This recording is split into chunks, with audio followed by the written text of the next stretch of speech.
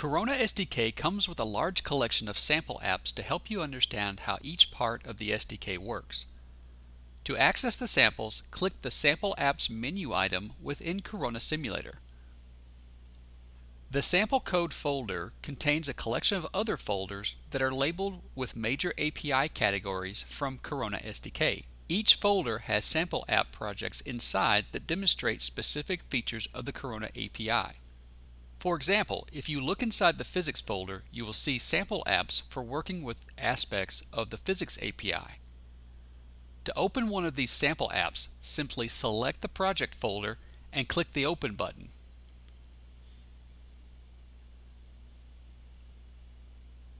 Corona Simulator will automatically find the main.lua file within the folder and open the project in Corona Simulator. To edit the project files, simply open the main.lua file in your favorite text editor. From there, you can save changes to the sample code to see instant results.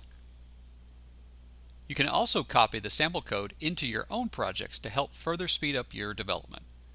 That's all it takes to get started with Corona SDK. Thanks for watching.